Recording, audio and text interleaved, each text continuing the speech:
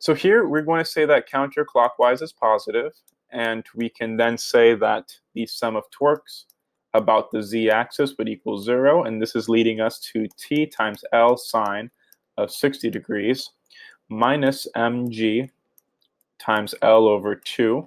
This is equaling 0, and we know that L is equaling 5.0 meters. We know that capital M is equaling 53 kilograms. And so we can say that sine of 60 degrees we know to be radical 3 over 2. And so we're essentially multiplying this entire term by 2, so we can essentially eliminate the 1 over 2 factor from both terms.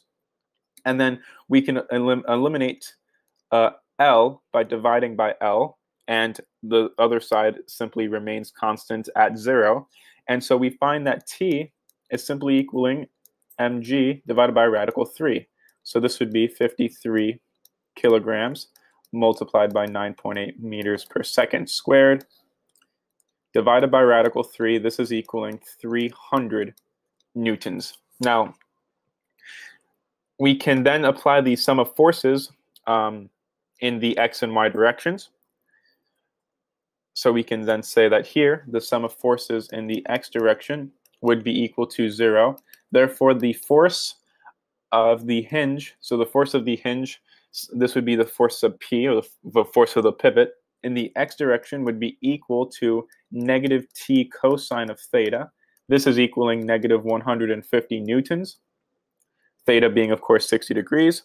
And then the sum of forces in the y direction we know to be 0 as well. So this system has static equilibrium as well as translational equilibrium in the x and y directions.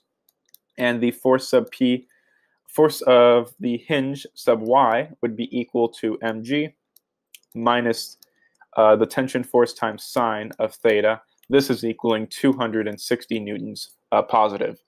And so we know that then if we wanted to say the force of the hinge in vector notation, this would be equal to negative 150 newtons I hat plus 260 newtons j hat. This would be our final answer. That is the end of the solution. Thank you for watching.